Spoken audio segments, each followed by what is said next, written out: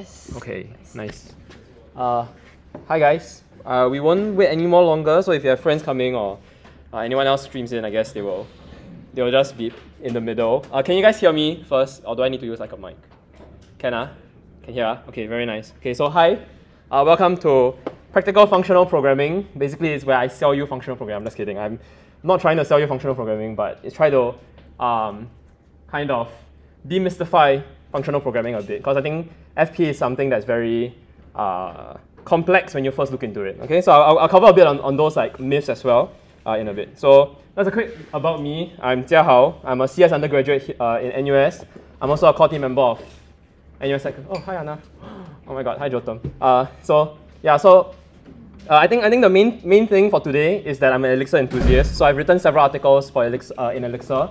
Some of them were published on newsletters.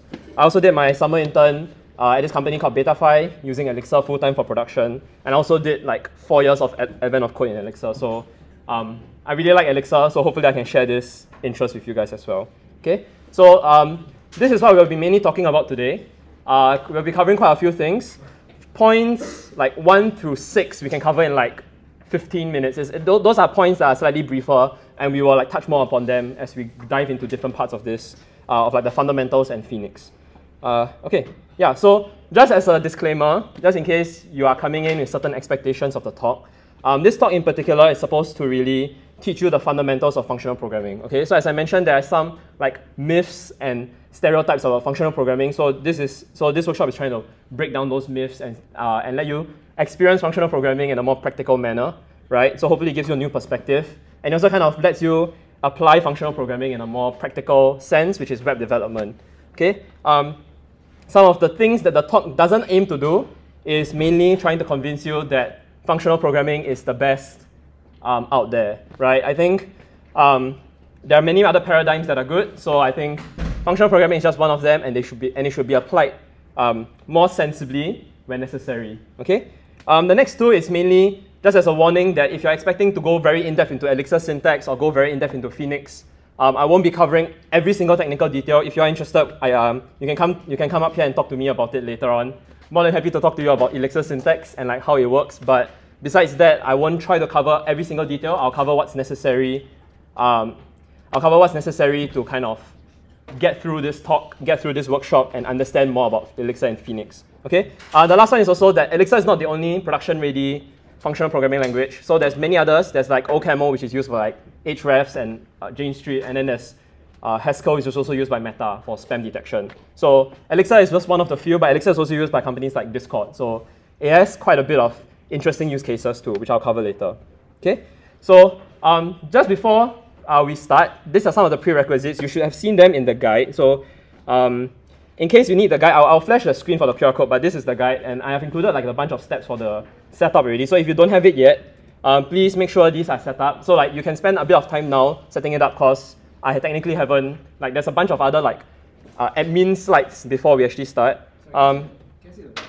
Oh, yes. There's the link here. Yeah. So yeah, so I don't expect you to have any like very in-depth programming knowledge. I don't expect you to be someone who has like won gold medals in like programming before, but all you need to do is really understand core concepts like variables, loops, recursion, and you're probably more than fine to like follow along with the workshop. I think this is quite introductory level, hopefully. Okay. Yeah. So this is the accompanying guide. There's also a link in the Telegram channel in case you need it. But yeah, I'll just move on. Okay. So before we actually start, can I just get a quick show of hands? Who has actually worked with like functional programming languages before, or like used functional programming paradigms before in the past? Dang. Okay. Okay, so this will be quite an interesting way to introduce you guys to functional programming. Okay, so in case you have never touched functional programming before, or you have seen code written in functional programming languages, these are two of the ways you might have been exposed to it, right? The first is 2030S. So if you're in comp science, or if you're doing like 2030 in non-CS, you might see something similar where you do list.stream.map.reduce.collect. And basically, the prof tell you, this is functional programming, or this is a style of functional programming, that's it, right? Another way you might have seen functional programming is in Haskell. So This algorithm basically is just quicksort. It looks very complicated. Don't worry, I won't cover any code that looks like this. But this is also one of the reasons why people might think functional programming is very difficult, because of this kind of like really abstract, really confusing syntax that people think is very hard to approach, right? So hopefully I can show you guys that there is a middle ground between a really weirdly simplified version of functional programming and a really complex version, and then there's the middle ground which sits in whatever we are covering today. Okay? So yeah, so the first thing we can do is try to come up with a formal definition of functional programming, right? So according to Wikipedia, this is like a very paraphrased version, but functional programming is basically a programming paradigm that involves composing programs from functions and treating those functions as first-class citizens in the language. So it might seem very confusing. I've kind of italicized some of the words and phrases that are more important in this statement, which is basically everything. But the first thing we can look at is programming paradigm. A very easy way to think of it is just a very standard way of thinking about problems in the programming language, right? So if you're using Java, you would think in terms of objects. If you're using, so a good example, I think, for most people would be Java using objects, right? So that's object-oriented as a programming paradigm, okay? The next more or less important keyword is composing programs from functions. So in Java, you might create programs using objects. You might create programs using a bunch of classes. And in this case, we just use functions. And functions are basically just methods that don't belong to a class. Hopefully that makes sense, but yeah.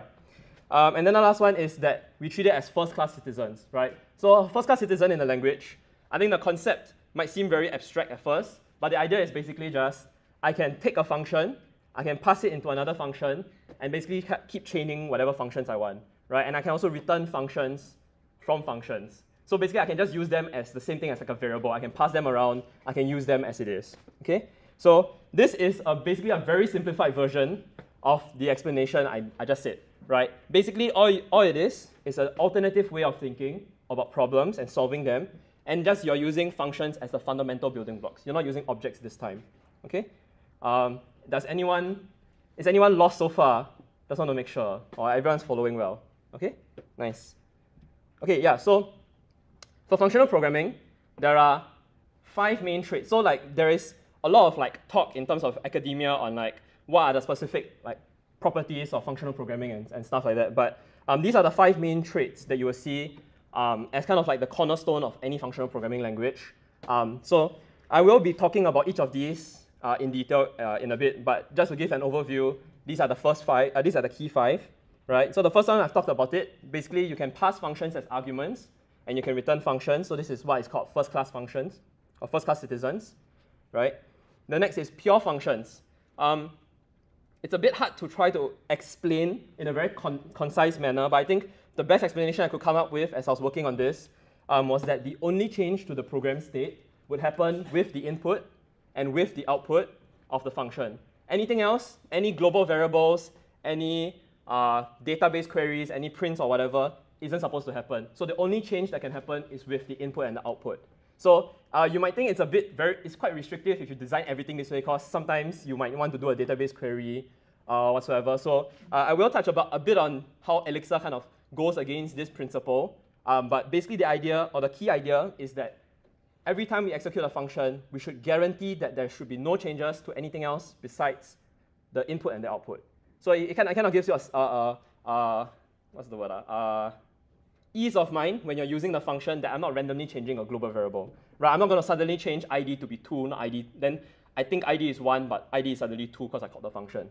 Right? So that's kind of the idea of a pure function, is just making sure that there's no other changes that happens in the system or in the program besides the input and the output within the function itself. Okay? The next trait is recursion. If you guys have done a bit of programming or done like 1010 or 1101, I think you would have touched recursion quite a bit. So I won't cover too deeply into what recursion does or what recursion is. The idea is just most functional programming languages don't use iterative loops. So you don't have like a for loop, you don't have like a while loop. So instead, you actually just call the functions again and again until you reach some kind of base case. I think for the demonstration, there is no real examples of recursion that needs to be used. But I will be showing a quick example of recursion written in Elixir. So hopefully that gives a bit of context in terms of how recursion can happen. Okay. The second last one is something called referential transparency. The easiest way I can try to explain this, is basically a value of a variable doesn't change after it has been initialized. Okay, so the idea is basically, just as a quick demonstration, so we declare x as a list, right? So this is Elixir syntax. So we declare x as a list, we create a function, right? The function just receives a variable, an input, and it reassigns it to like 4, 5, 6. And we call the function for fn of x below here, and then after that we want to see what this value of x returns. If you run this code, you actually realize that x remains as 1, 2, 3, right? Basically, no matter what the function did, the original value once initialized of x didn't change. Okay, so if I'm to reassign or if I'm to do something to it, I'll create a new copy of it rather than actually modifying the existing version. So that kind of helps with things like concurrency when you're designing a system that has like multiple threads accessing the same variable. Having referential transparency is particularly useful because you don't have to worry about a random thread changing the variable, and then after that now you're kind of lost in it. Okay, so in case someone here is taking like 3211 or like any like parallel programming algorithm or like classes, you will realize that like immutability or referential transparency is quite important in trying to mitigate some of like the race conditions.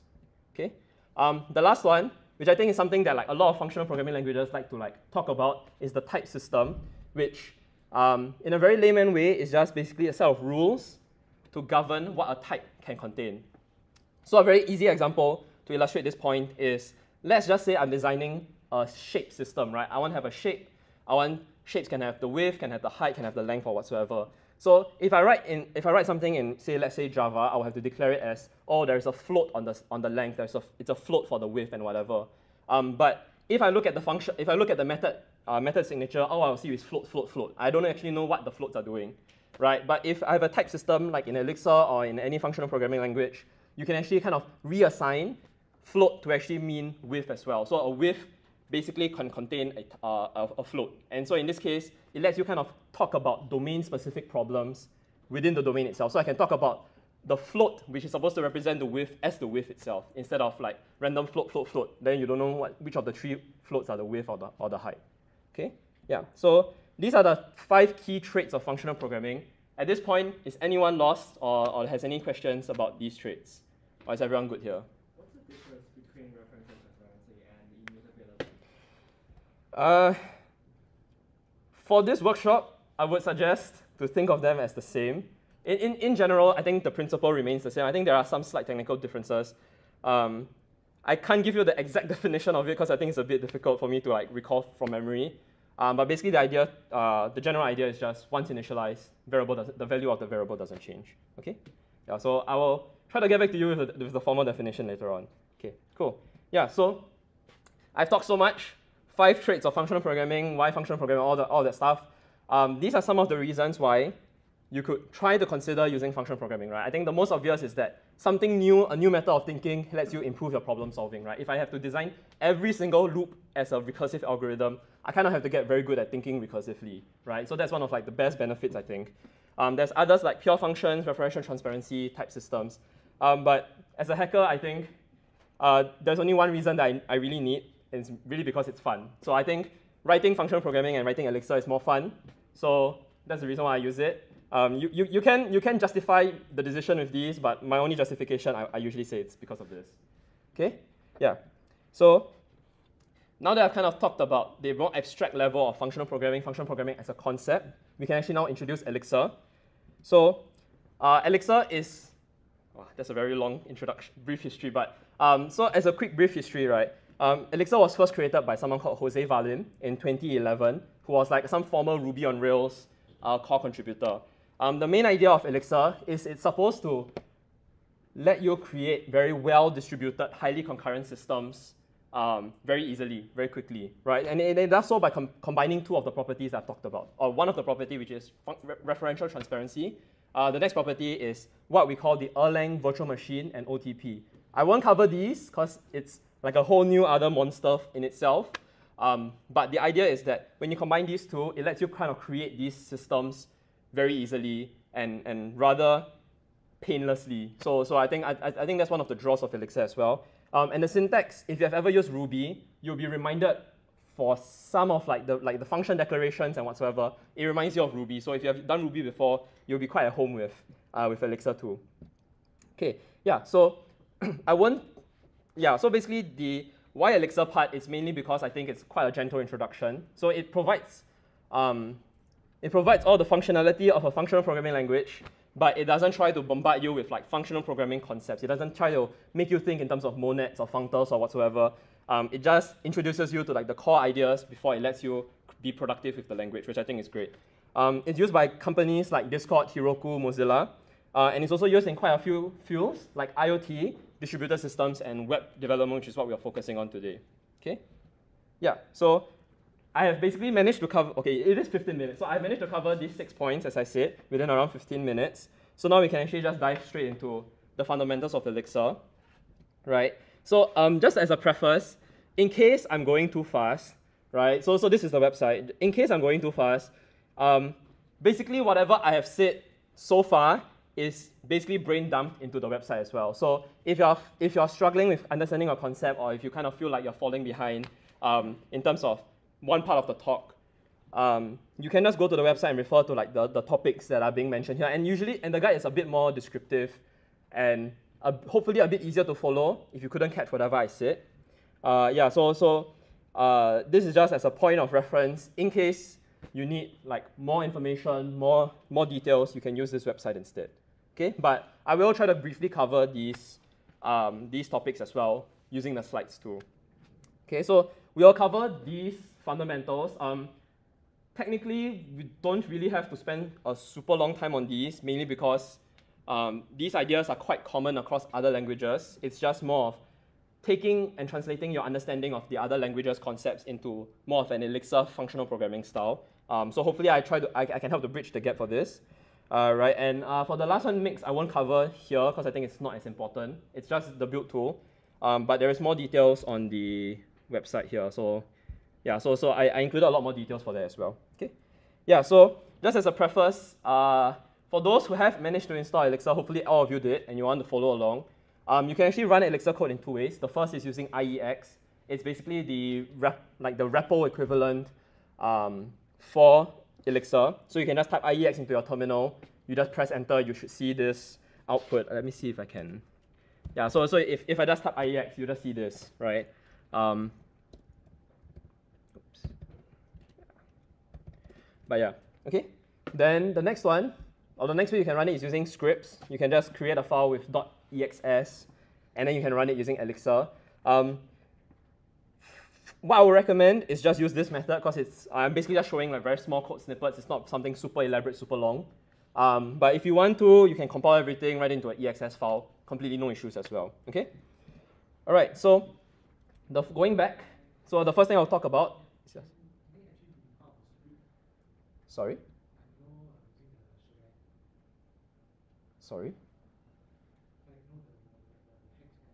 The shebang, yes. No. So if you're writing Elixir scripts, it's basically writing Elixir syntax as a file, and then you're just executing it straight away. So it's not really like a bash script in that sense. It's just an Elixir file. I don't know how to explain this except for, let's see. Let me just make like sample. Just as a demo, let's just say demo.exs. I can just do something like io puts hello world. So there's no need for you to use a shebang, and then you can just write Elixir, and it should run. So that's the idea of the script. Oh, sorry, maybe you guys can't see it. Yeah, but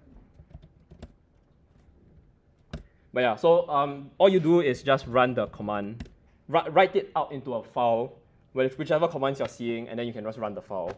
But I think IEX is a lot more convenient, and I use IEX more when I'm in production also. So I think it's a bit more useful if you just use IEX because script files aren't that useful in this case. But yeah. Yeah, so going back, the first thing we're talking about is types. So as I said, a core like fundamental of functional programming is the type system, right? So in Elixir, it's a dynamically typed language that relies on or something they call the dialyzer to provide type checking using type annotations. Seems very complex. The idea is just, it's the same thing as like when you write Java and you forget and you write the wrong type or whatever, you call the wrong type. it will just throw a warning at you. That's what the dialyzer does. But in this case, it's like an external thing because Elixir is by default dynamically typed. Okay. This is also kind of where like referential transparency becomes more important, because since it's dynamically typed, I don't want to change the type of variables assigned to, and then suddenly everything else breaks because I depend on the variable, right?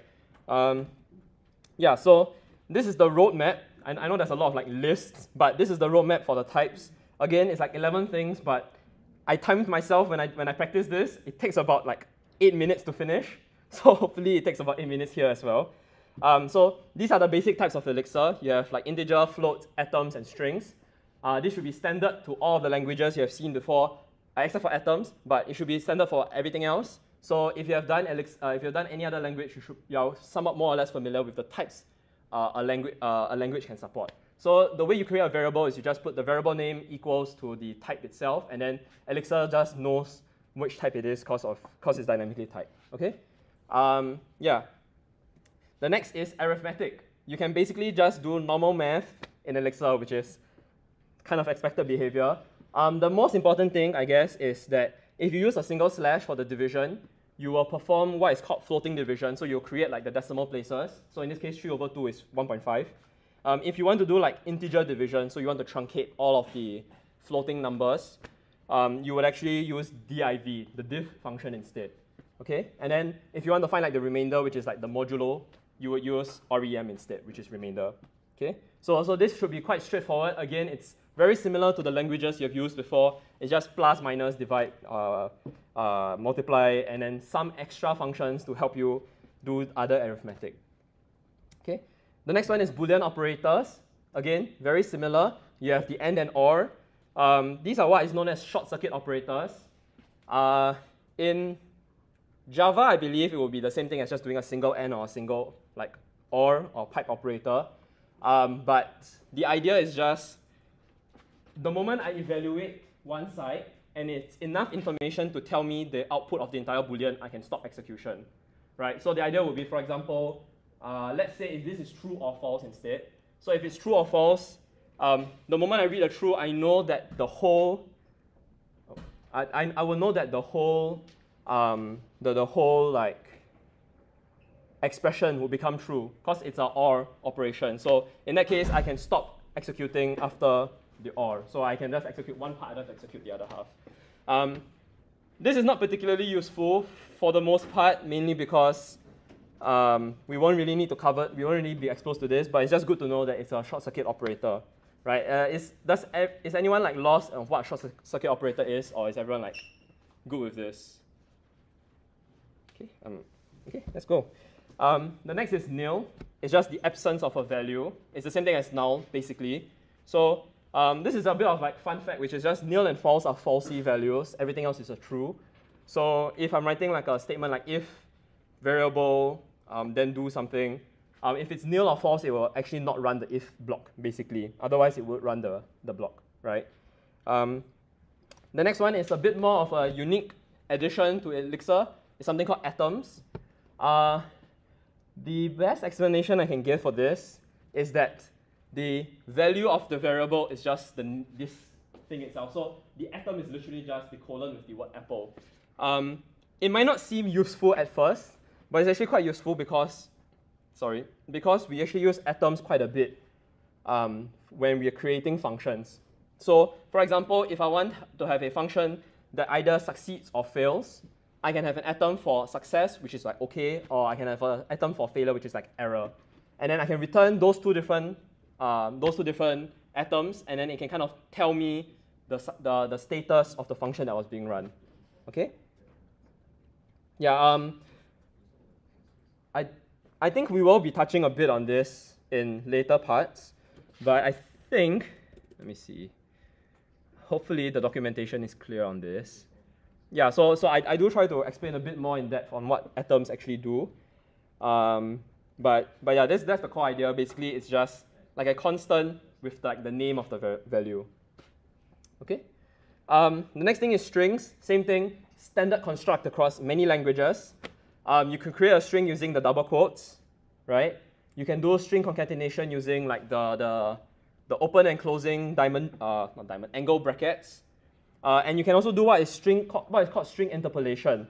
I won't go into too much details of what string interpolation means or does.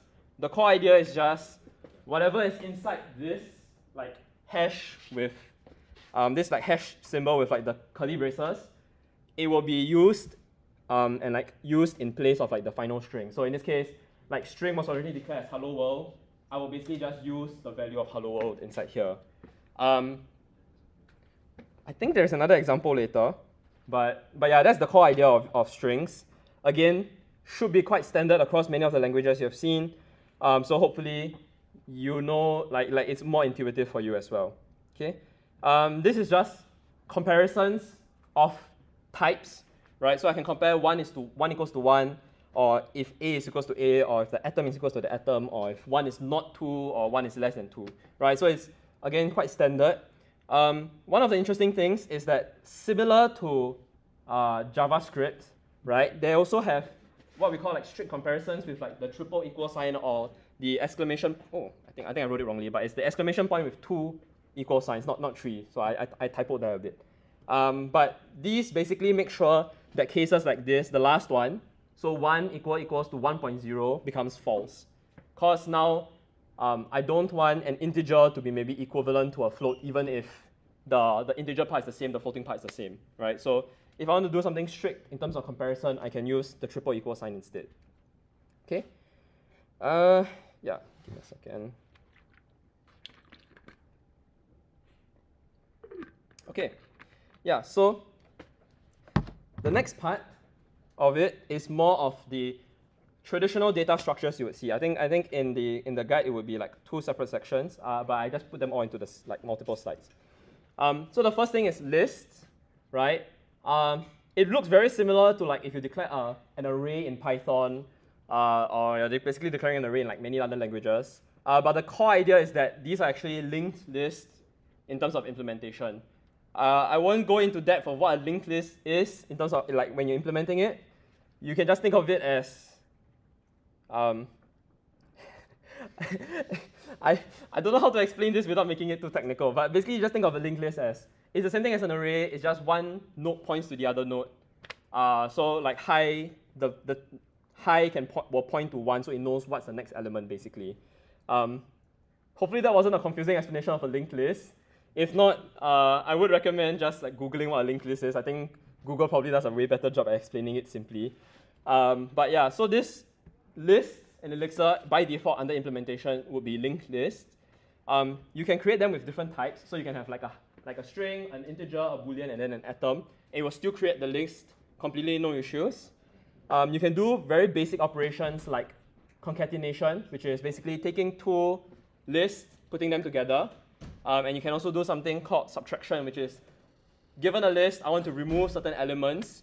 I can also do that using like the minus symbol.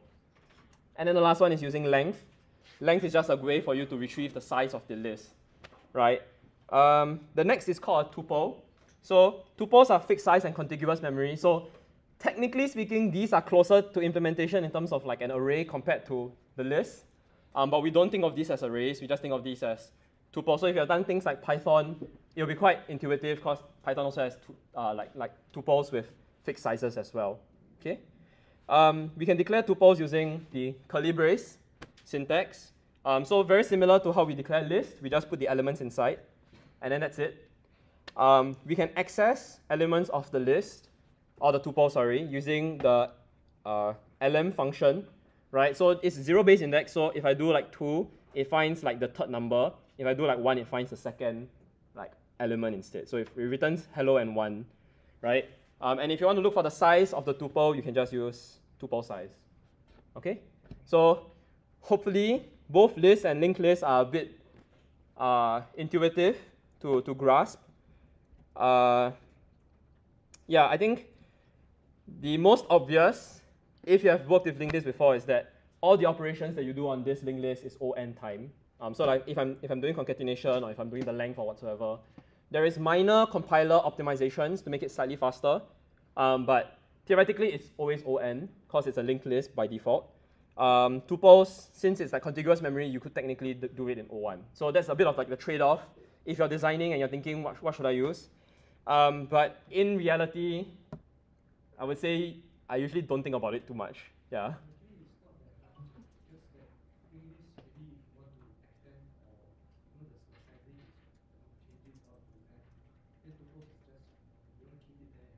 Oh yeah, so okay, so that's a great point.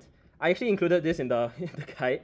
Basically, I included like a quick section telling you which is recommended, like list versus a tuple. And in here, like this information section, Elixir actually does a bit of compiler optimization. So as you said, if I have a tuple and I'm reassigning it or I'm adding to it, it will create a new tuple, right? So that is supposedly a new block of memory that I have to allocate. But Elixir is kind of smart enough.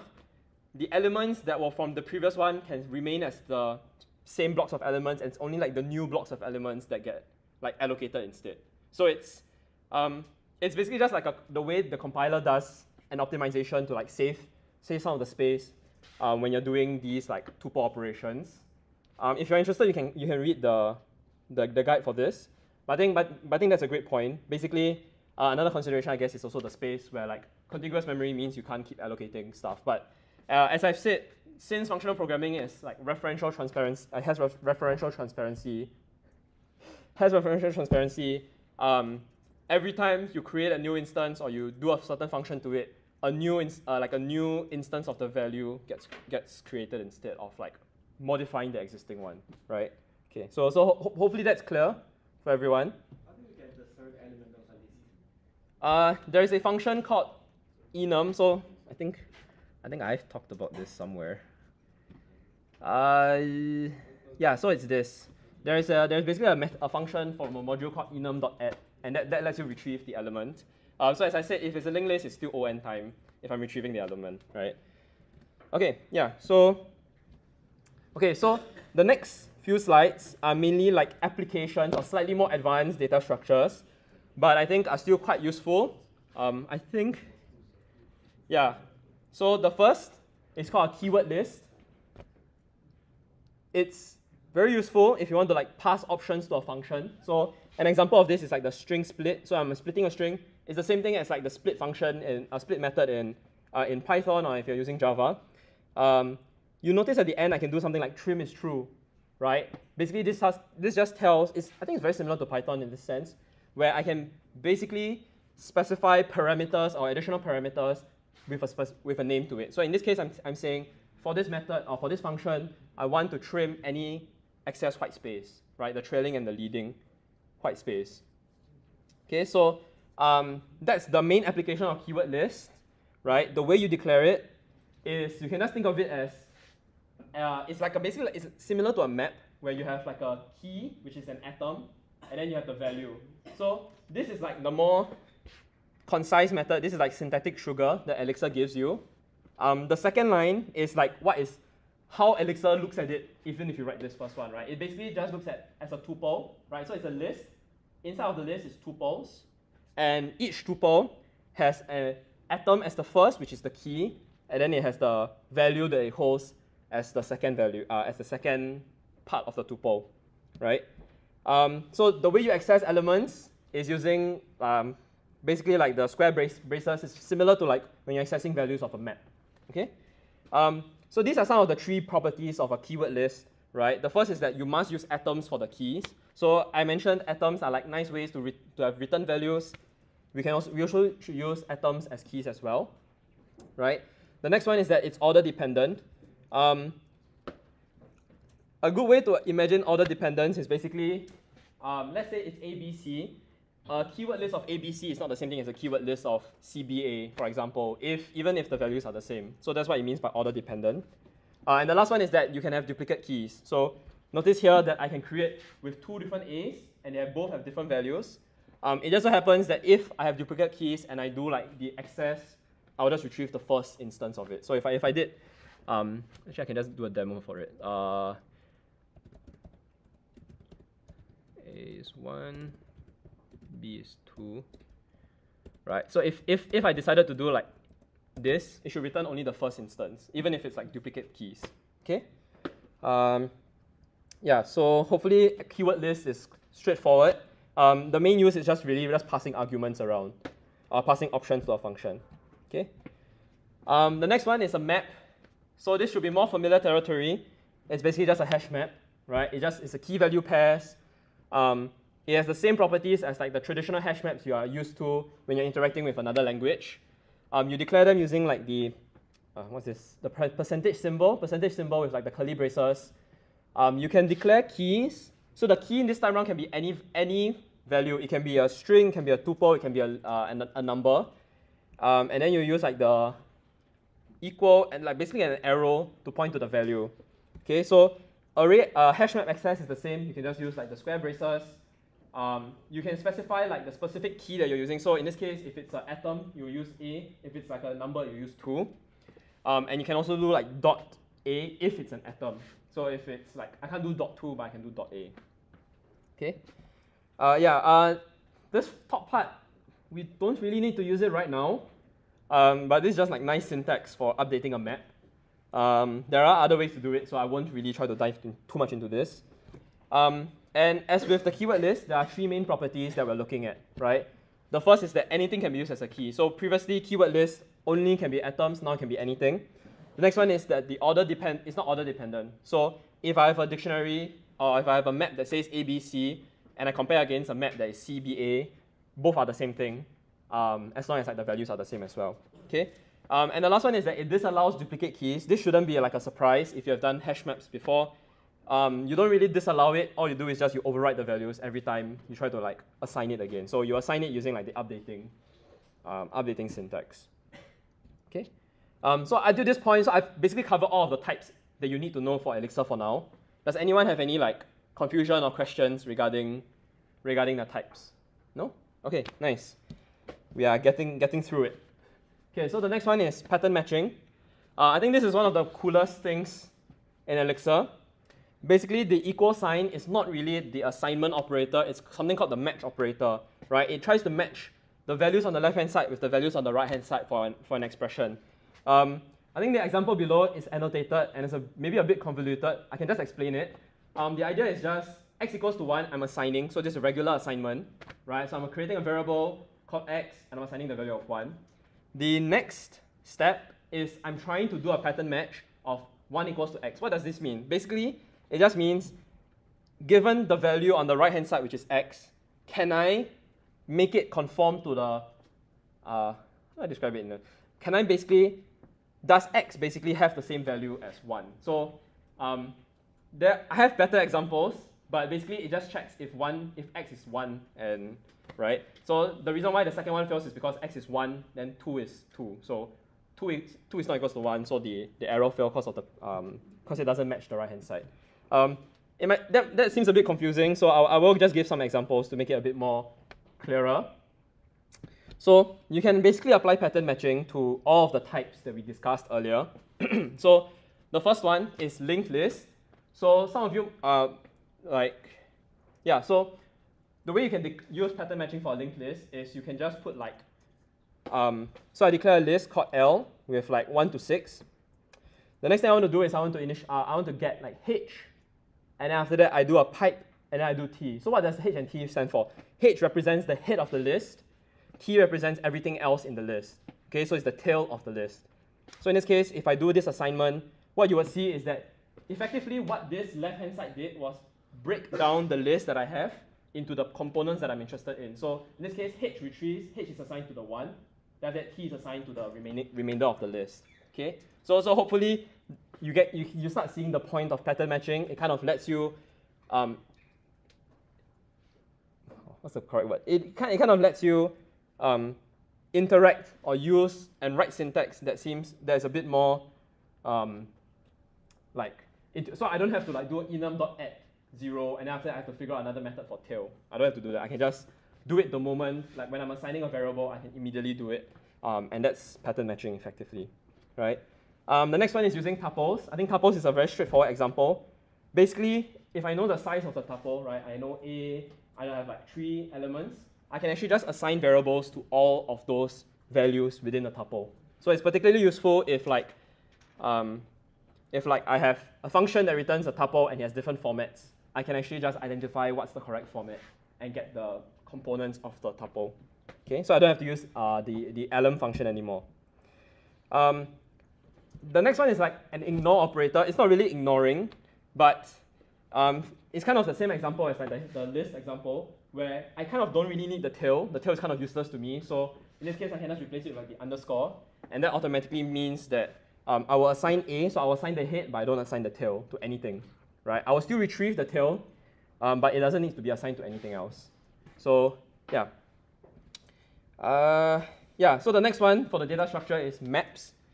The idea is basically the same as tuple, so I just specify like the format that it came with, and I can put like variable names instead. So I can actually identify, in this case, like A goes like the value of 1, so A is assigned to 1, and then world var is assigned to like the value of world as well.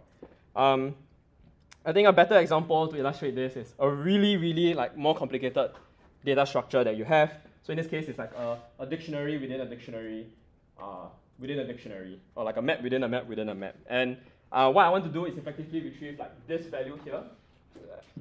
So if I want to retrieve the value here, right, I can just basically do pattern matching, right? So I assign again, I ignore the first value of the list. I look into the structure of the map. I retrieve, okay, so I know there's a key called B. I want to retrieve this. I know there's like another key called nested, and then I assign the final value of this nested into nested var. And then so when I call onto nested var, I can actually see value. Hopefully that wasn't too complicated. We do use this quite a lot in Elixir. I remember writing like quite a complicated pattern matching in the when I was interning. So I think it's very useful. It's very nice to have this kind of syntax, so that you don't have to figure out like what's the structure, what are the keys. I have to do like 6 different calls of like square bracket, square bracket, square bracket. I think this is a lot nicer to deal with as well. Okay, yeah. So that is the end of pattern matching. Does anyone have any like issues or questions regarding pattern matching so far, or is everyone good to go with this? Okay, nice. Okay, so the next one is basically one slide. It's something called a module. So in Elixir, a module is just a way for you to package functions together. Okay. You will see more of modules later, so I won't talk too much about it, but you can just think of it as I have a module for math, and then I have like functions for like adding, subtracting, dividing, or whatsoever, and I can put them all within the same module. So when I want to call the function, I just call math.add or math.subtract. Okay. Yeah, so the next one is functions, which is like the bulk of Elixir because it's a function programming language. So this is how you declare a function. It's just def, def, the function name, the function parameters, do, and then end. I think it's quite standard with many other programming languages. It's the same thing for Ruby. So if you've done Ruby, this should seem familiar. I won't go into what def means. It's quite a unique concept. Maybe if I have time later or whatever, I will find a resource to link to it. But basically, it's something called a macro, but I won't talk about it too much. Okay. So as I mentioned, pure functions can seem very limiting at first, mainly because it forces you to kind of design your function to be a way like, oh, I cannot have this side effect, I cannot have that behavior, right? But in Elixir, we don't really disallow impure functions, but it's still highly recommended. So we discourage impure functions effectively. Okay, so you can do things like, I think I have an example here. Yeah, so you can do things like side effects like printing in the function. So yeah, again, I won't try to dive too much into like the theory of function purity, but that's basically the idea. The function can basically be designed similar to like how you design like a method in Java, basically. Okay. So for functions, the return value is basically the last line of the function. So if it's a string, it just returns the string. If it's like a number, it returns the number. If it's a tuple, it returns a tuple, whatsoever. Okay. So there's no need to use like the return keyword. There's some quality of life. So you might see this in like my examples. The idea is just if I have no parameters, so if I have no parameters, so it's empty, and it's just one line in the body, I can just remove the use of end and then remove the parentheses. So you can write a really concise function this way. Okay. Same thing for like many other languages. You can do like something called function overloading. Just have the same name, different number of parameters. You can do different behaviors. Default arguments should be something similar in Python.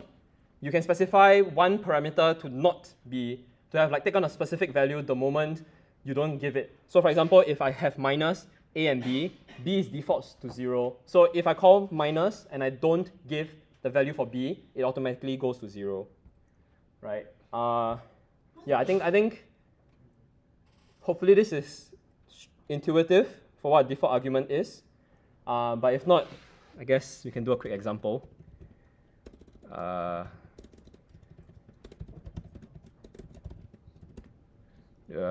Let's just say it's minus.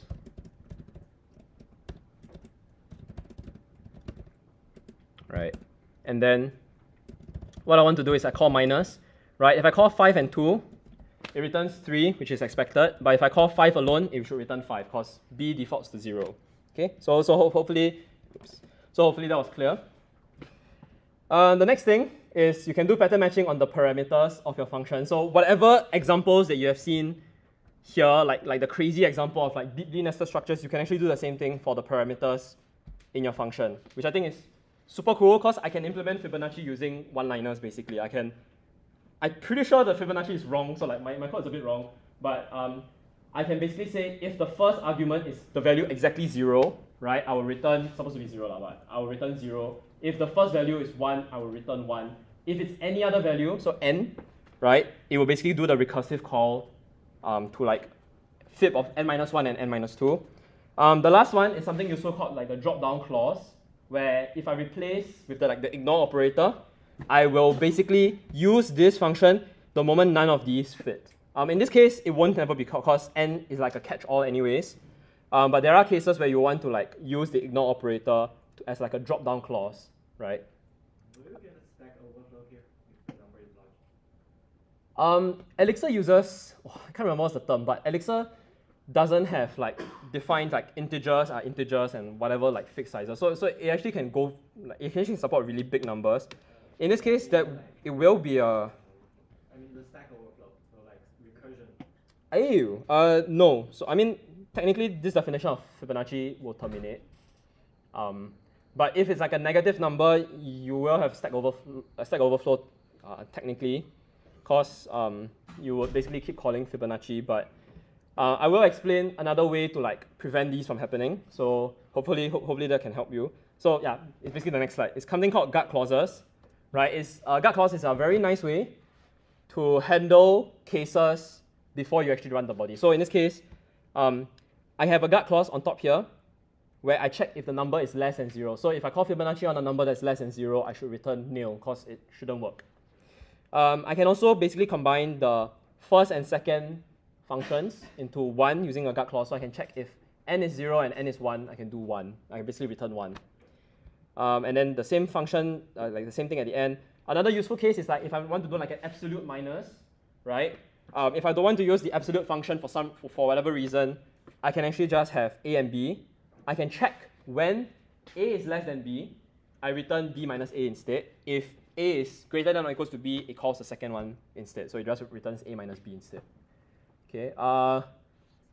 Do we use this later?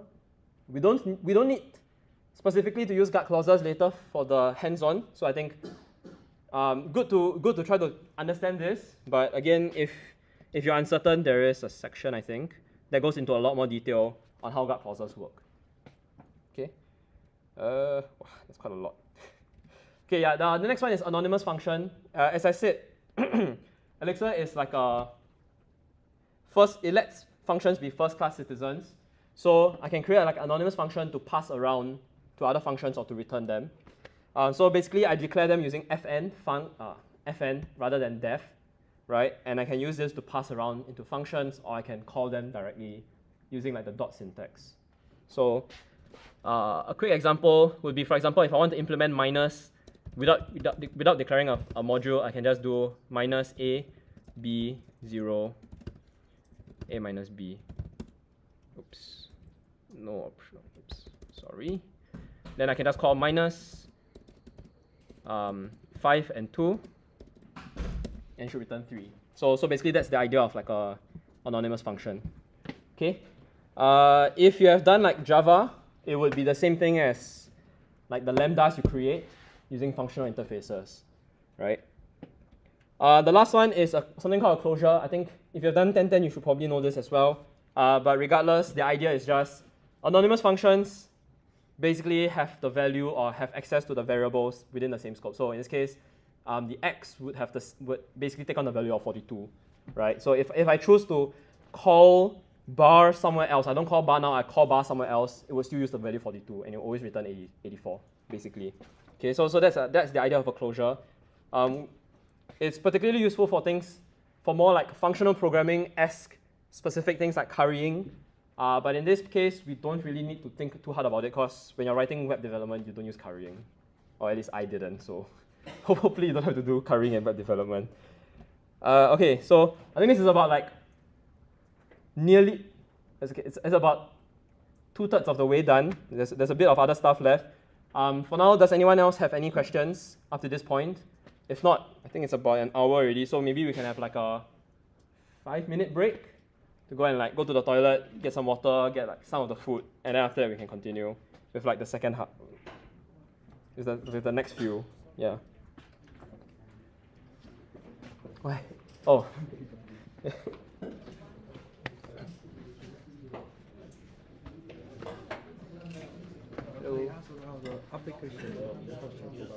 Of the what, sorry?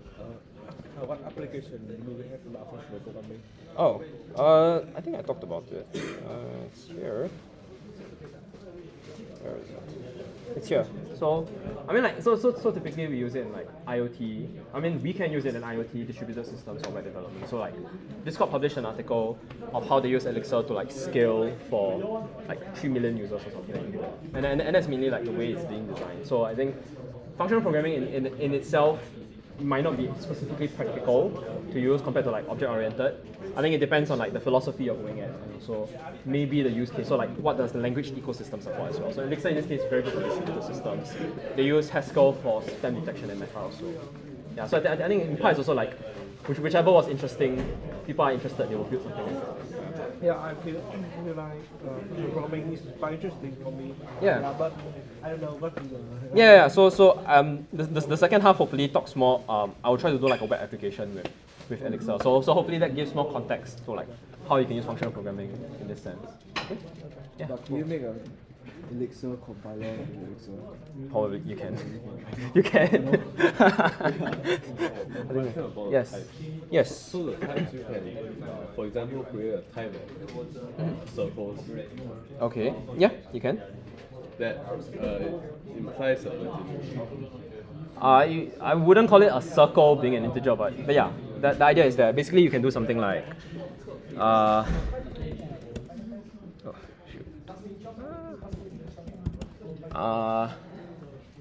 think a good example would be, let's just go back to the demo.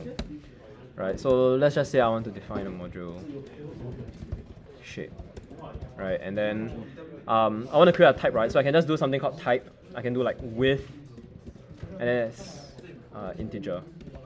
So basically this means that if I have a function, let's say I want to have, maybe we can do this as floats. Right, so if I have this, and then I want to declare, say, area, right, I can do x and y. I can do x times y, right, it's just declaring a function. But in this case, I can actually do something called, like using the type annotation, I can do spec, I can see area, I can say that this is the width, this is the length, and then this returns a float. So it kind of lets you talk about the shape in terms of a width and a length, not a float and a float. Because if you talk about float and a float, you're very confusing. So if I remove this line, then you need to write float. Yeah. So if I basically remove this line and this line, this wouldn't, technically the dialyzer would show an error, but it won't complain because the dialyzer is like an extra layer. It doesn't actually like stop you from using it. It just tells you, by the way, you're kind of screwing up with the typing. But it's just like a good suggestion to have. Similar to JavaScript, similar to TypeScript. types are optional. Annotation. Yeah, types are optional. Types are entirely optional because it's dynamically typed. Yeah. But the good thing is it's very seamless to kind of write types. So it's less of a hassle compared to like maybe TypeScript if I have to go and declare like an interface just to create a map and everything. So it's less restrictive in that case.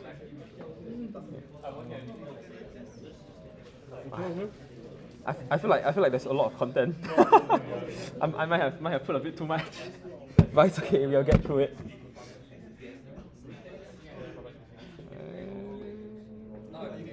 Okay, actually not that much left. Not that much left. Let's go. Are you enjoying it, Tim? Oh yes. So I asked about Stack Overflow. Oh yes. Because in other function programming languages, I've seen like tail call optimization. Oh yes. Okay. So only when it's the last call would it be optimized. yeah. So Elixir does implement tail call optimization as well. So I guess technically the answer to your question is no, there won't be a Stack Overflow if it's Fibonacci, right? Technically, if I designed it slightly differently, if it wasn't a tail call, it could Stack Overflow regardless. So it depends on the. So my question is, it depends on the function. Your example. My example won't Stack Overflow in that case. It will go infinitely lah, cause if it's a negative number, it keeps running Fibonacci. I mean a positive number. But Positive number But won't. there's two function calls. And then It won't. plus. Because it's tail call optimization. So it uses tail call optimization. It does report CPS. Not too sure how exactly they My do it. understanding in the other language, I think this is not tail call because the tail is a plus sign instead of the function. Function should wrap. The return value is purely a function. No, I think It gets optimized, right? it gets optimized. I don't particularly know how it gets optimized. I just know it doesn't like spoil the moment the number is too big. I guess that's the point. Yeah, it's a bit hard because I didn't actually like dig specifically into like the recursive of compiler part. Yes, hello. The more we like, I don't want to talk about the more it looks like patterns, the module of matching kind of thing. The one where you matching. Oh yeah, pattern matching. Yes. What about it? Are we like reading the value from inside the Yes. thing into the? So we are reading. So pattern matching works by reading the values of the right hand side into the left hand side. So the reason why this works is because n has this structure. So all I'm doing is basically matching. I'm saying I don't want the first value. I skip. I'm looking at the next value, the second value, which is this.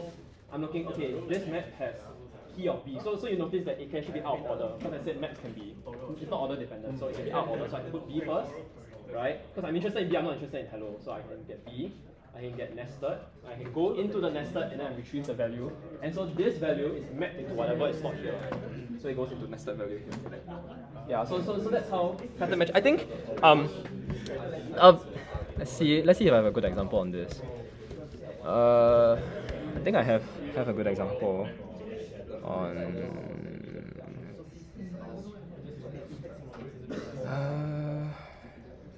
demo. Would it be web? I cannot remember my own files, but yeah. So in this case, I think a good example would be this, right? So it's a function call. I'm calling.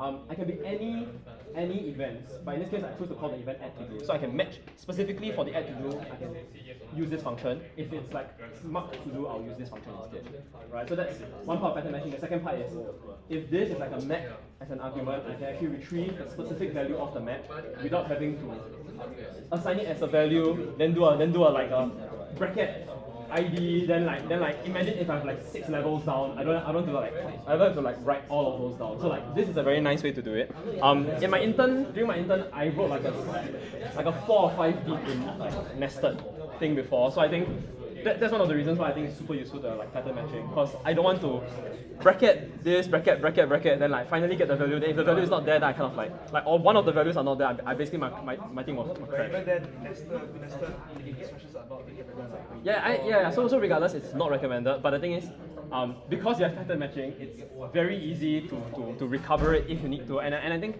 in general for like Phoenix, you will use these kinds of syntax quite occasionally, because this is basically telling me like the parameters I'm returning from front end to back end. So if I return this, I need to know specifically what's the ID I can assign. So I can assign a completely different name also.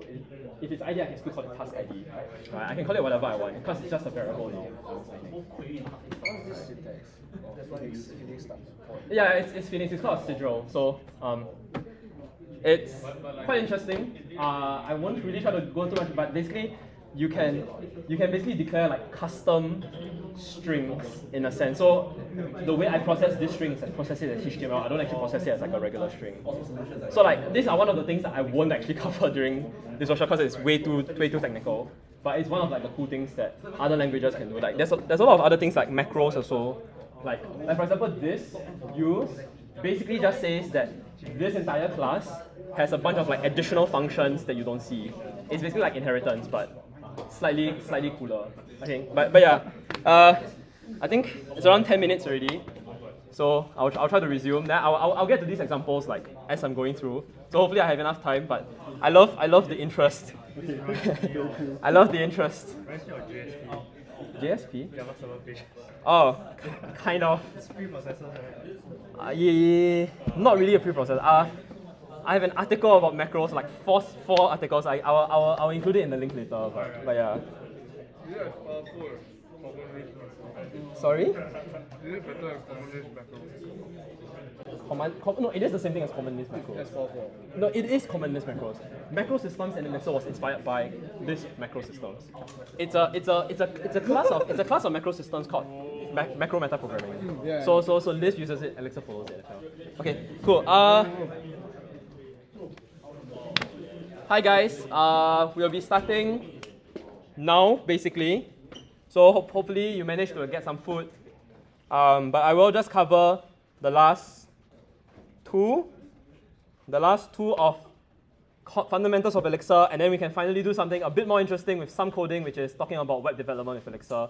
So hopefully I didn't bore you guys in the first half. I think that I promise the second half is probably a bit more interesting because you're finally using Elixir for something productive. Okay. So the next thing we're talking about is, again, common constructs you will see in other languages, this time around just in the context of Elixir, which is conditionals.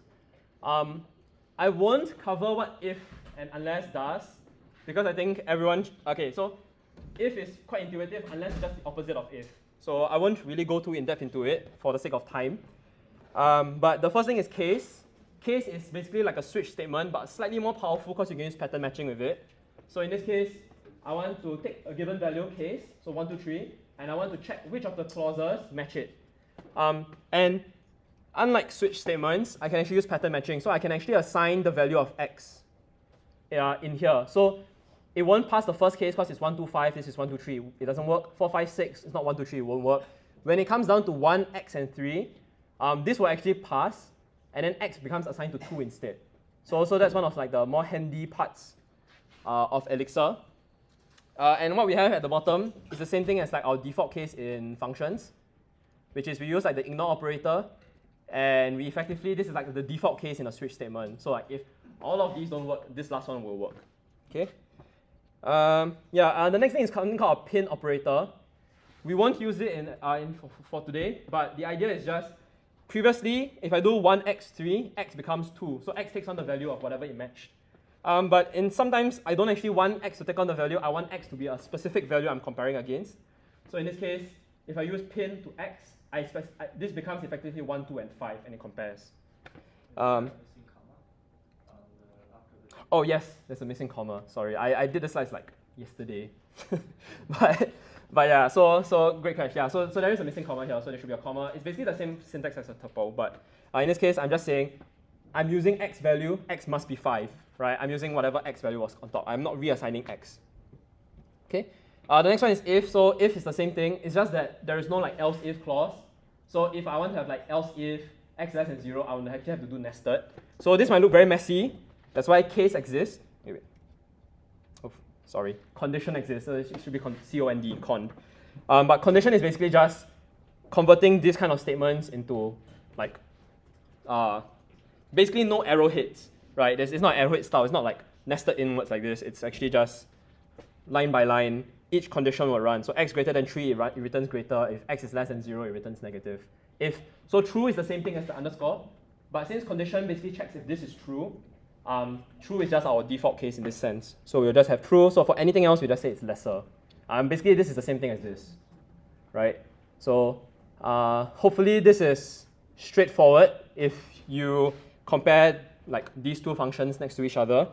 I do think. Like a series of error checking in the count. Sorry? Can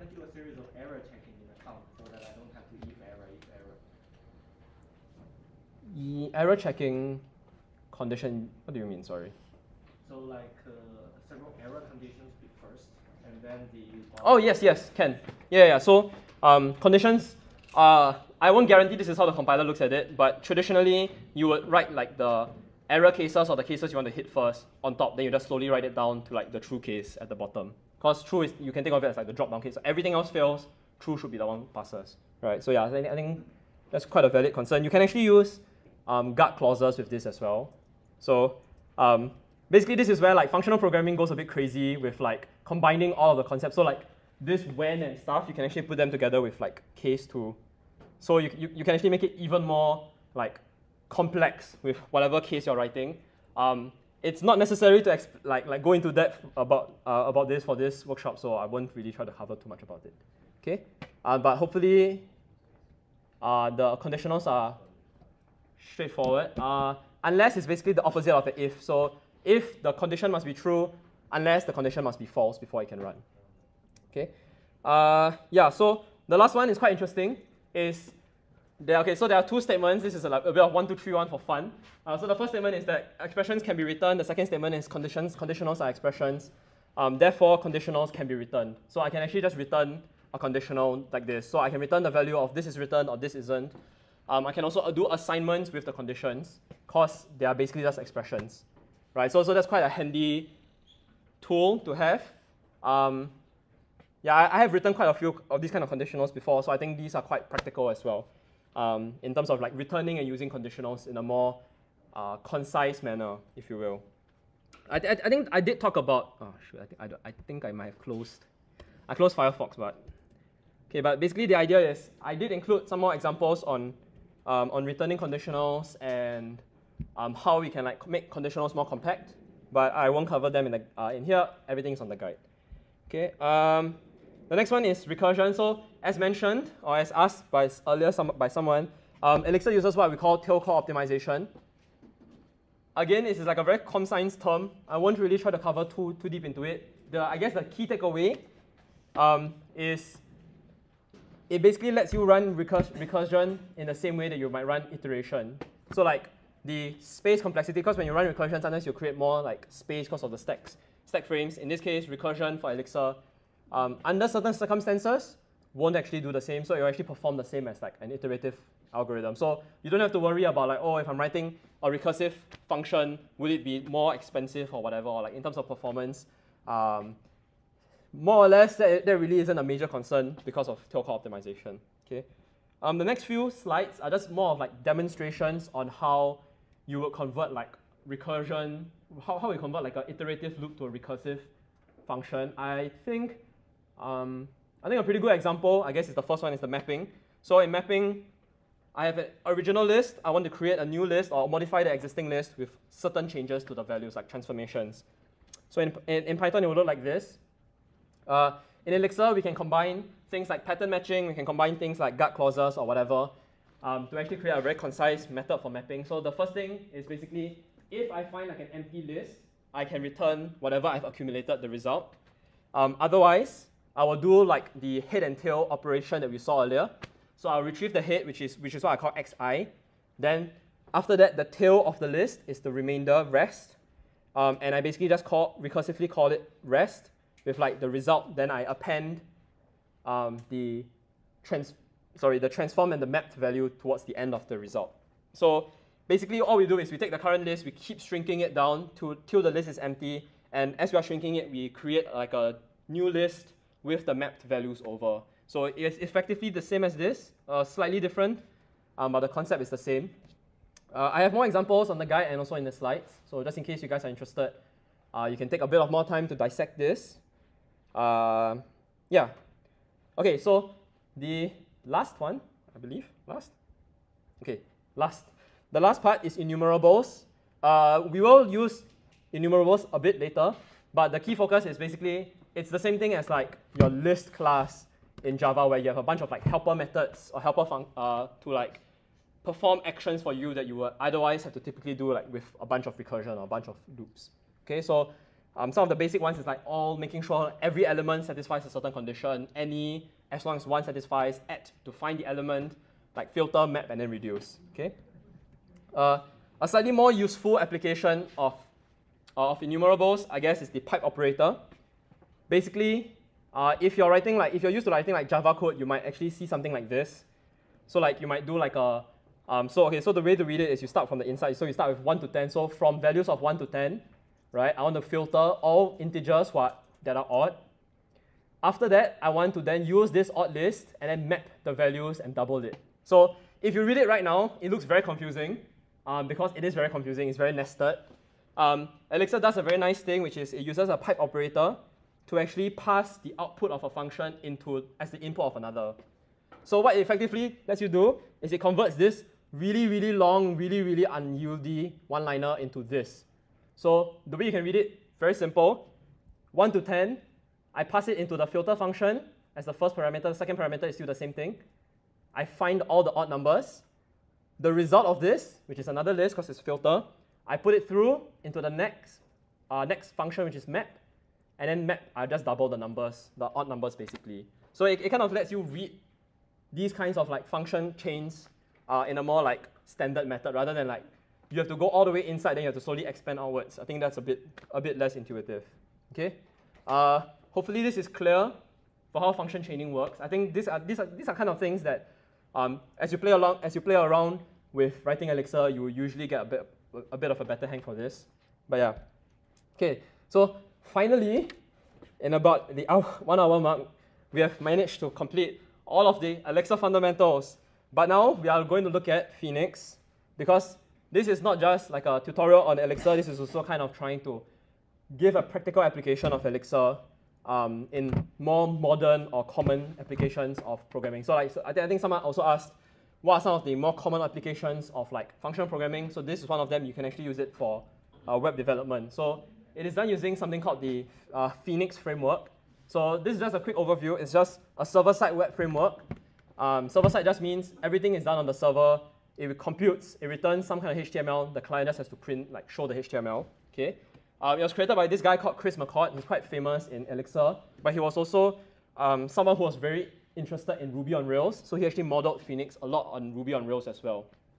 Okay.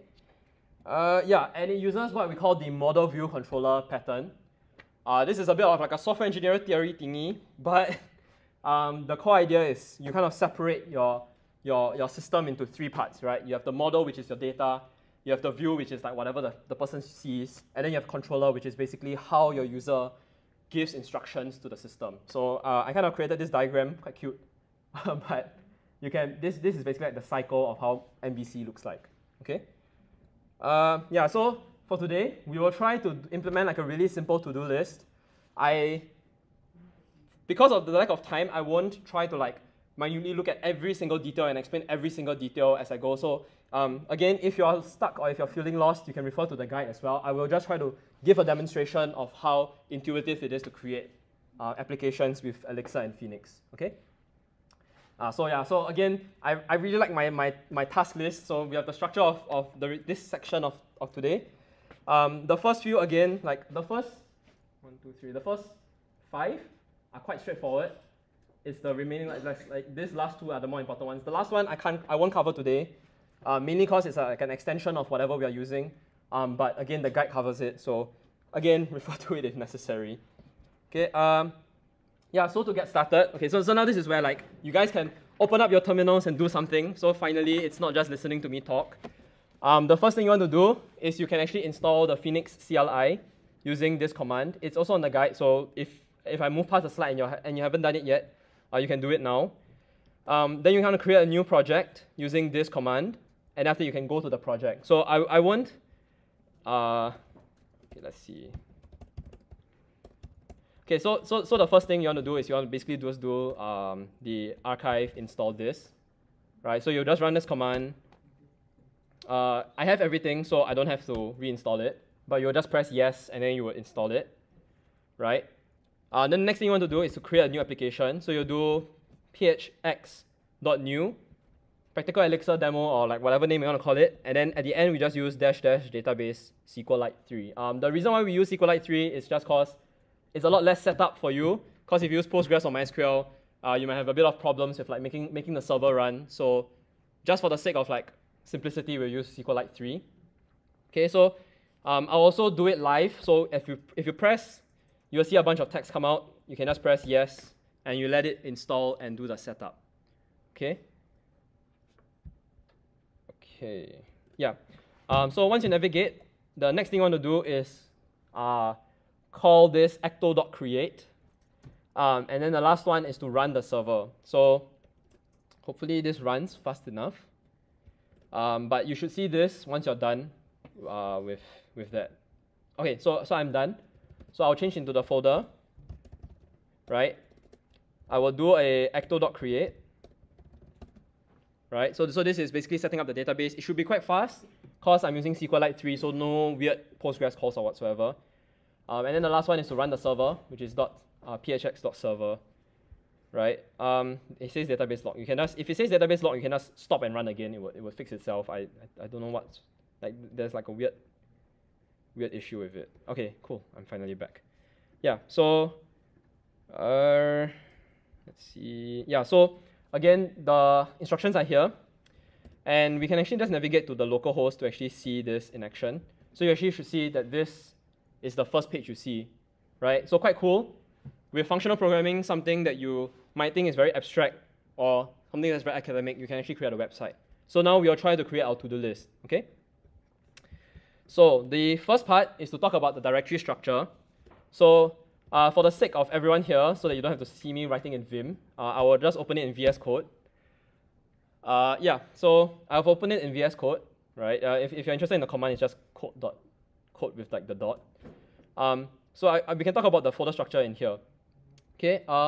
Again, there is more in-depth explanations on what the folder structure and what each folder does here. Right? I give very specific instructions. But just to give a brief overview, the folders that we are interested in for today, at the very least, is lib, right? Lib is basically the source, like every file that we actually need for creating the website, for the logic and everything goes into lib. The next thing we have is priv. Priv is basically any file that is necessary to your project but doesn't really fit into like the Elixir code, so we can go into here. So things like your SQL files under repo, your migration files, any static assets that you might have, like images, you can have them all here. Okay? There's another thing called mix.exs. If you have done things like Java with Gradle, it will be very familiar because this is the same thing as the build.gradle file. If you have done Maven, you will be like the maven.pomo file. Basically, it's just like package.json. It's just the build file. We won't touch this for today, so don't worry about like the details on this, right? Then you have the database file for SQLite and some configs, right? The configs, again, not as important for today. I did explain a bit more on like how you can interpret the configuration. So if you're interested, do go and read this as well. But again, to save a bit of time, I won't dive too much into it. I will just try to explain the files and folders that we need as we are going through this. Okay?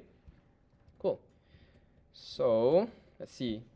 So in basic or base Phoenix, we use what is the basic like HTTP request lifecycle. So I've drawn quite a cute diagram. The person quite cute, but basically the main idea for this is there's the user, the client, the server, and our database, right? The user performs some action to the client. The client sends what is called like a HTTP request to the server. The server then like fetches information from the database or does any processing. It returns the information to the server. The server prepares some kind of response. It sends it back to the client, and the client renders this result of the action.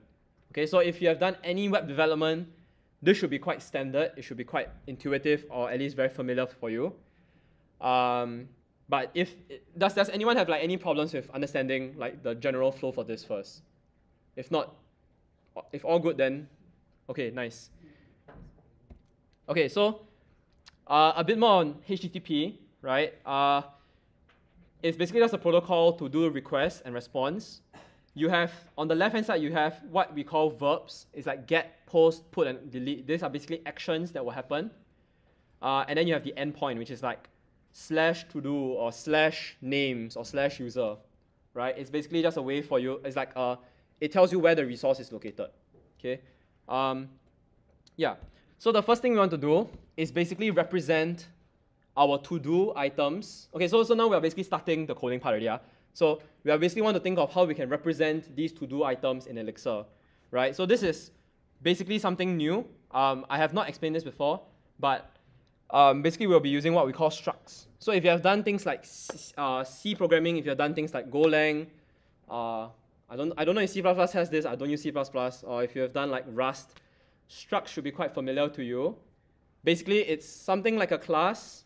You have like names and you can give it attribute values. But like in terms of implementation, I believe it's not exactly the same. So I'll probably get burnt at the stake if I say they're the same thing, so they're not the same.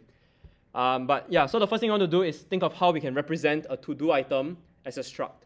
And in Elixir. So the first thing we want to do is we can use a struct. Okay, so if you are interested in writing it, you can find like the full description, full steps, and full instructions all on the guide here. So just in case you can't follow exactly. Okay, so the first thing I want to do is we can go over to lib practical, like the, okay, so you will see that there is actually 2 folders here, right? Let me increase the font size too.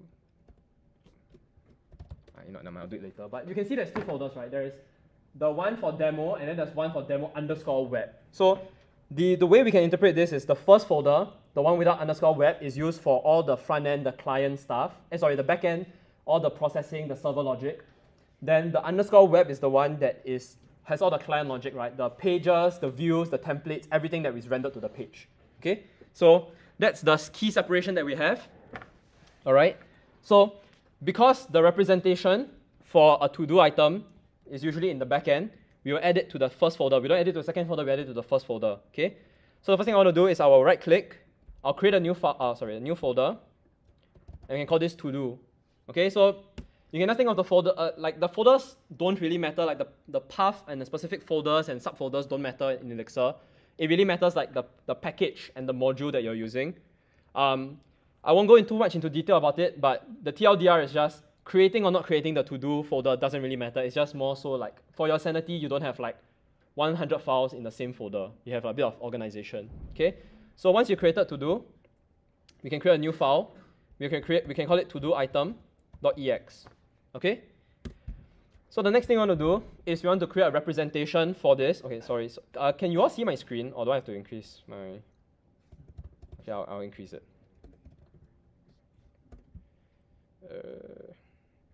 Let me put this to 16. Hopefully it's large enough. Is it large enough? I'll do 18. Okay, it should be large enough. Okay, so the first thing we want to do is define a module. Right, so we'll do practical Elixir demo, which is basically like the parent module that we created, right? As I said, the modules are like logical ways to group your functions. So in this case, practical Elixir demo is grouping all of my backend, my server logic. I do dot, because I can have like basically like nested packages effectively, and I'm going to call this to-do item. Okay, and then I can create the module. Then after that, I want to do what is known as creating a struct. So as I've said, a struct basically has a bunch of keys or attributes, and then you have an associated value. So let's just do that in here. I will have a key or a value for title. I have a value for description, and I can specify default values using, like if I change it from an atom to like a key value, a keyword list format, we can actually specify default values. And then the last one is we can specify like is done. And then we can say false, right? So also notice that in Elixir, we can actually use question mark and also exclamation point. But we can use those in our variable names, okay? So this is a way we can do to represent our to-do item, right, in the backend. If you're using like databases, this would be like the database object. But in our case, we are using just in memory as the program is running, so just write it as a struct instead, okay? The next thing we want to do is do what is called derive and JSON encoder. This is basically using a module attribute. I didn't cover this because it's a bit of like advanced Elixir. But basically you can think of it as kind of like inheriting from an interface, and then the interface specifies certain behavior that happens. So in this case, we want to derive JSON encoder. And the only reason why we do this is just so we can convert this struct format into a JSON object when we are doing like returning from the API, okay? Okay, so far, is everyone able to like understand and follow, or is anyone like lost already? JSON is the name of the library, so. What's the syntax for comments? Sorry? How do I put comments in this? Oh yes, okay. Comments is this. Comments is the hash symbol, by the way. So in case you want to write a comment, you can write hi. This is a comment. Okay, cool. Okay, so the next thing we want to do is to talk about the anatomy of our router. Okay, so we have kind of created a representation of our to-do item. The next thing we want to do is basically create pages, create endpoints with this representation. So to find your router, you can go to the second folder, the one with the _web, and we can go and find something called router.ex. Right? So if you open it, you'll see a lot of text. It seems very intimidating, but the core structure is discussed here. So I break down the 3 main components, but I will briefly cover them here. Right? So there's four key parts. The first is the use expression on top here. All it does is it tells Phoenix, this is the router that I'm using. Okay? You don't have to care too much about what it actually does under the hood yet. All you need to know is that it just tells Phoenix, this is the router file. Okay? The next section, which is this pipeline things, is basically just a way for you to declare like, sequentially, these are certain actions that will happen. So like, you're saying that a browser would have accepts HTML, you will fetch the data session, you will fetch any live information. This is for live view for later. You will include a certain route layout, and then you do certain other things. So again, pipelines aren't really important to understand for now, but the key idea is just, you can think of it as a literal pipeline. So whenever you call a route, it will go through the pipeline before you actually call the actual route, right? So all of these has to happen before you actually can call the route. Or if you're returning a value, all of that return value must also go out through the pipeline as well. Okay? The last part, which is the part that's a bit more interesting and a bit more important for us, is scope. If you have done any like web development, like if you have used Spring Boot, or if you have used Nest.js, or if you have used what's the other one? Jin in Golang, for example. This should seem quite familiar. Basically, all you're doing is just grouping all of the routes with the same like parent route together. So in this case, I'm grouping all of the routes under /. So you'll see here that the default route is like getting the page controller, which is actually how we get this page, right? It's basically just retrieving this. So I will talk a bit more on how to do this, like what these mean.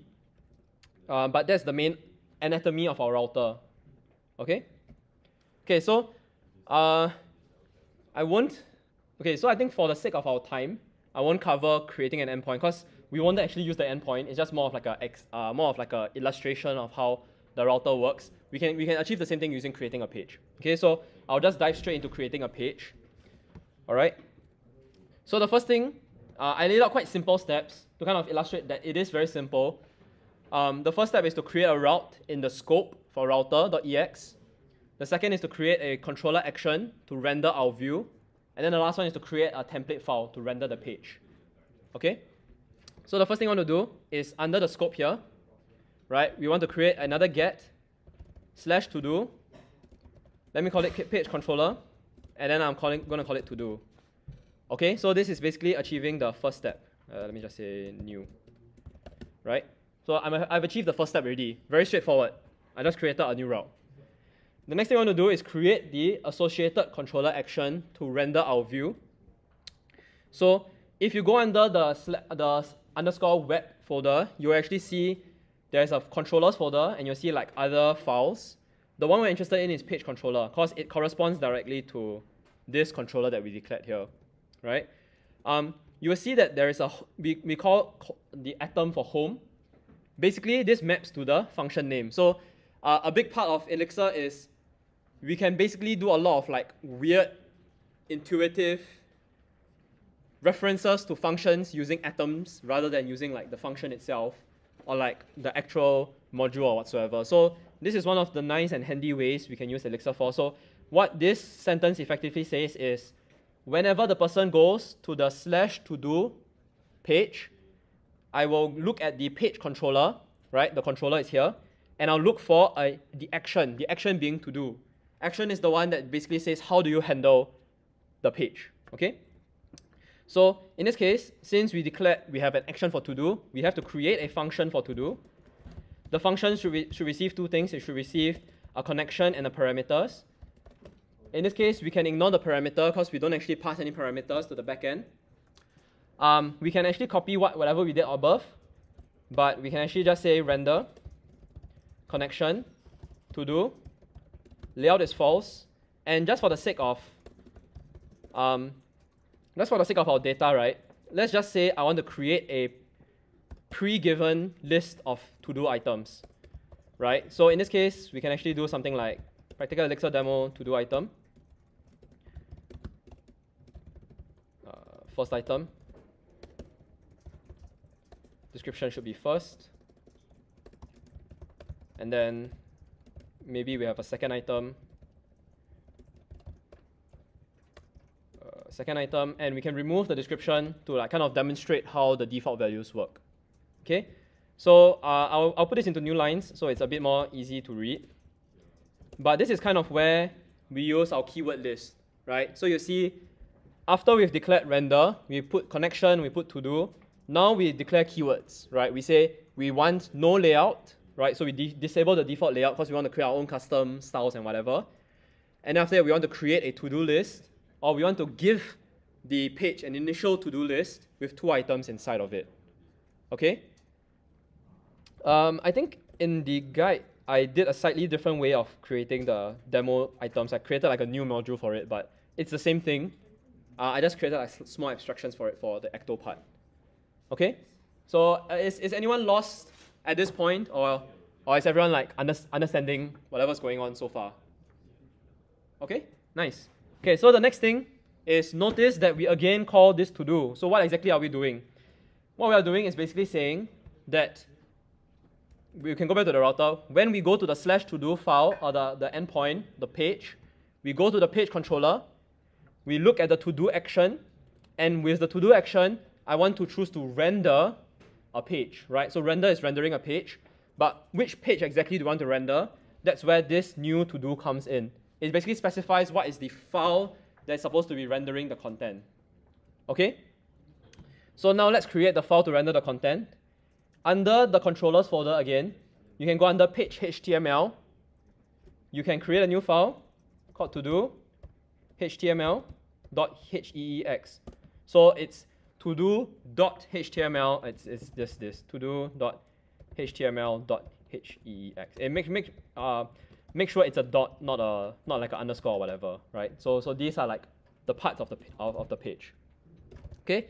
So basically, what you have done is, in my to-do action, I'm saying I want to render a page. The page will be called to-do, and I basically created the same file here, right? So this is the page that will be rendered. So if we want to run it now, right, and I go to /todo here, you see it's a blank page, which is correct because it's here. So if I write like p /p, and I say hi, right, it should render. Hold on. Okay, hold on. Let me make sure my examples are right. I retrieved.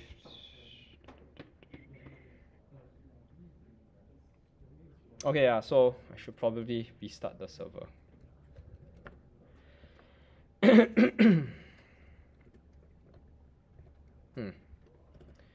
Okay, hold on. Technical difficulty. Let me.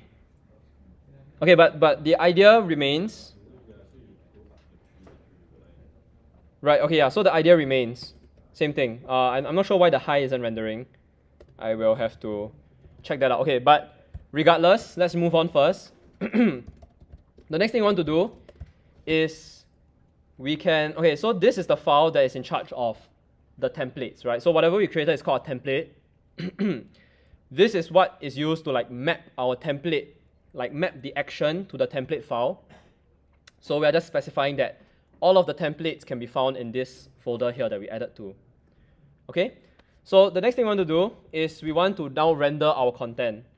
So the information is here for how to render. So I'll just follow along. I'll just copy it over, right? Basically, this is just HTML with a bit of unique syntax.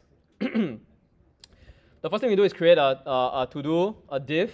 Inside the div, we have a header. And then now you see this weird syntax where we basically look like we are calling Elixir, which we are. So what we are doing here is we are calling Elixir to retrieve the items of the to-do list that we passed to it, right? So remember, in the controller, we passed some to-do list here. We can access it in the page using the then the to-do, the variable name. And then we can just directly access the attribute. So like in the to-do list, there's a bunch of items. So the item has an is done, it has the title, and it has the description. So that's how we render, right? So yeah, so if you are to copy the same code and paste it in, you would see this page render, right? So that should be relatively interesting because you don't actually have to do that much work to get the to-do list rendered, right? So that was about, I think, 10 minutes. But realistically, if you're doing this alone, you can probably do it in like 3 minutes or 2 minutes. So that's to kind of illustrate how streamlined the process is when writing it with Phoenix as well. Okay, so after you have created a new page, if you're interested, we can actually do some styling. Yeah, so I will just copy and paste the styling in a bit, but effectively, the next step we want to do is we can notice that we actually repeat this syntax a lot, right? We repeat for every single item, we have to check if it's done, we then add the title, add the description. If you have done React before, you will know that there's something called components. So we can effectively compose our page with these smaller units to render. So the next thing I want to do is go back to the HTML file we saw earlier, and then we can now create a functional component. So I gave more description to what a functional component is here. It's like way more detailed, but I will just be using whatever it was done here. So the idea is a functional component is just a function. So in Elixir, everything is a function. So I can define a function, and let's just call it to-do item, right? The item needs to receive an assigns parameter. Whatever the assigns is basically whatever the template gives to me, okay? The next thing I want to do is write a squiggly line with a H, and then triple quotes. This is a sigil. I think I explained a bit about it on top somewhere. But you don't have to know what it does. You just have to know it basically tells Elixir to treat this string slightly differently. It treats this string as though it's this, as though it's a HEEX file, which is basically like, what's the equivalent? I think Ruby has its own, Django has its own. Basically, it's like a specialized HTML file that you can use to write Elixir in it as well. Okay, so I will just I'll bring everything over into this string. So basically, I'm just saying this function here returns a component, a HTML component that has this behavior, that basically renders this exact same items, right? For the sake of making it clearer, I will wrap everything into a div. Okay, and you will see now I have to use it. So the way I can use it is I call dot to do item, and then I just pass in the item as a parameter, and then that should be it, right? So it's basically here, right? And then now you'll see there's another error, right? There's a bit of like, this is the dialyzer in work. It basically tells me, oh, there's actually an item that I'm trying to call, but I don't know what the item is. So similar to how we reference the to-do, we can use the @ symbol before the item to reference the @, and then we can just add @ everywhere. So effectively what I've done is we've basically just brought we basically just cleaned up the code a bit, right? We have basically moved this body over into the functional component. Okay? So if you go back to your page, you should see the page is still the same thing, everything is still rendered correctly. Okay? The next thing we can do is we can do a bit of styling. I will just copy the styling because I don't think I have time to explain specifically how Tailwind does styling, but Elixir basically uses Tailwind. It's basically just adding new classes and styling it. And then in the to-do items, we also want to style it. So I think the only thing I styled was this. Give me a second. basically this, right? It's all again in the documentation, so do refer to it if necessary, right? Okay, so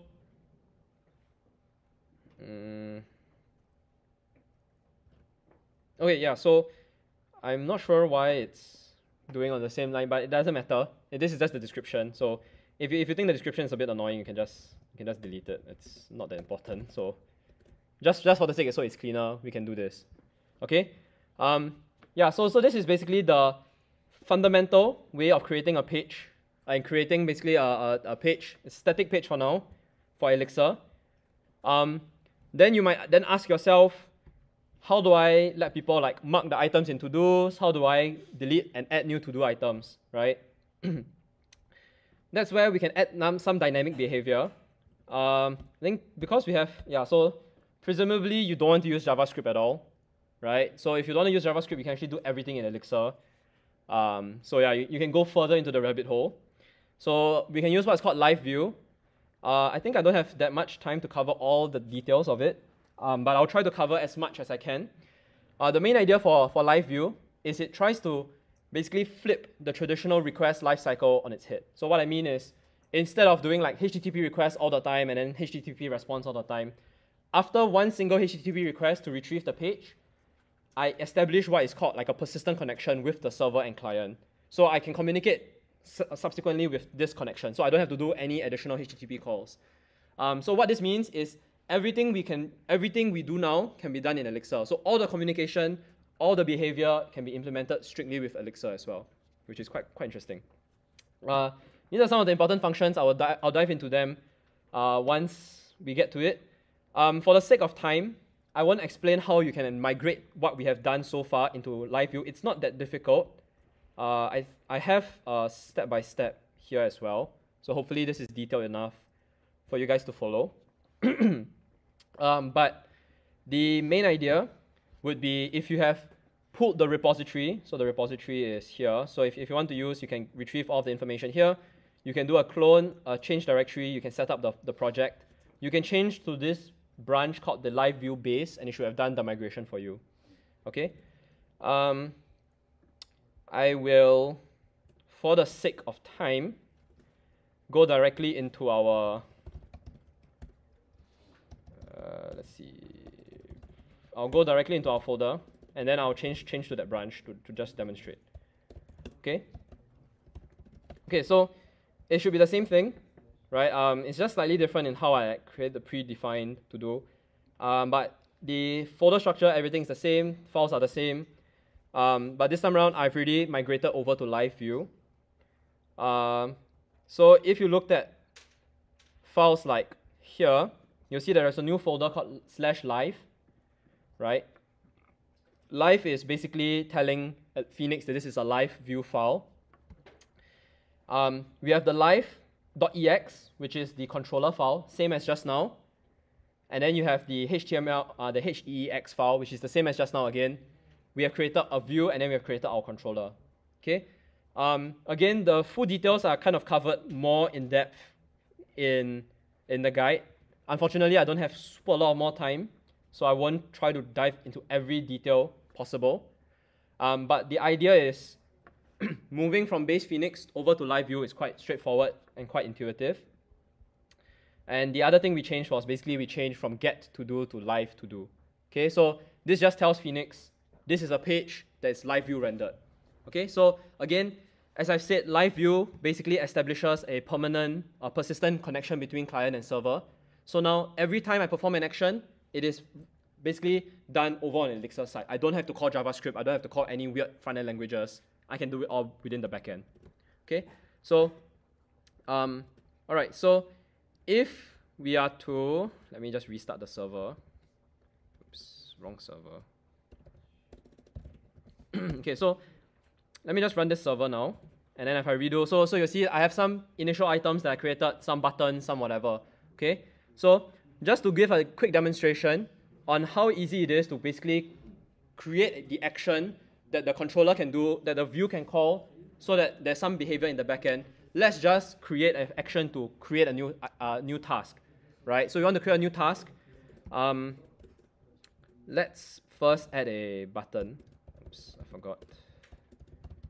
Okay, so I will call this form, right? So the reason I put it as a form is just so I can like use the buttons as buttons. So I can do like a submit button, right? And then we can just say this is add, right? So we should see add button for the sake of, let's just do this as green.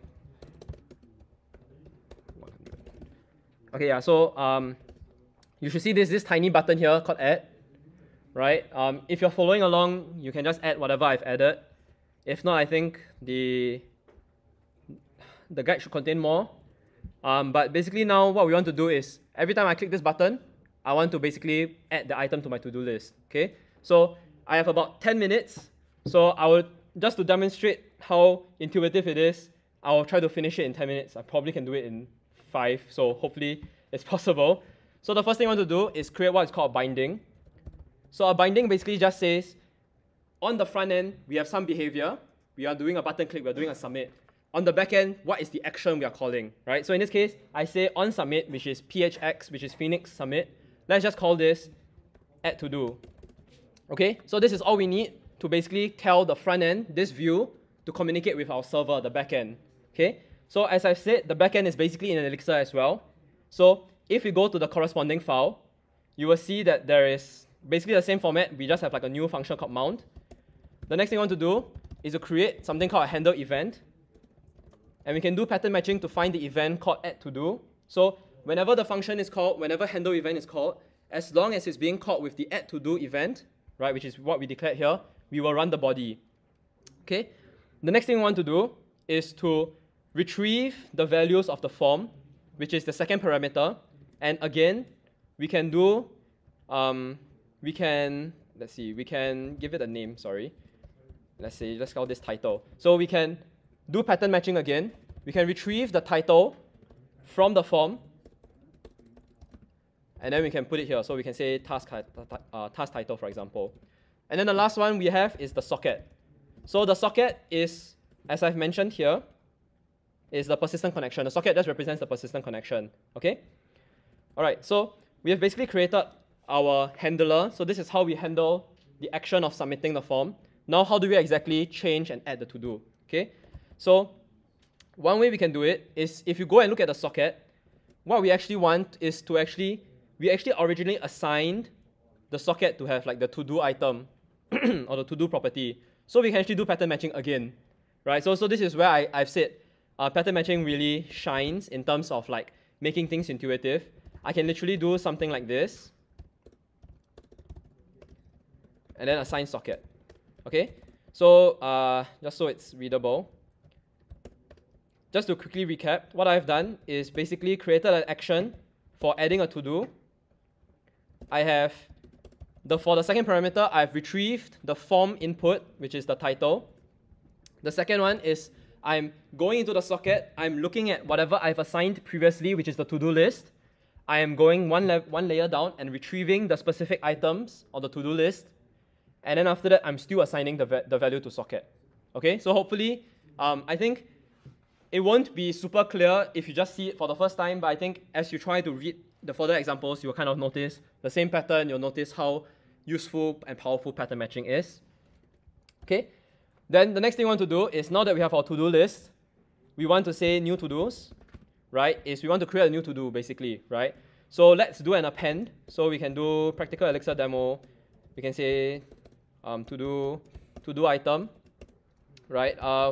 Let's just say that the title is the task title that was given to me, right? And I'm going to do a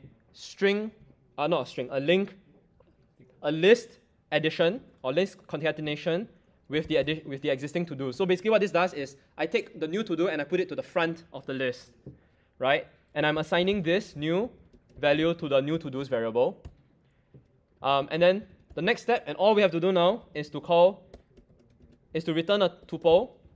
No reply. It just says that there's no further actions to be done by the client or the server.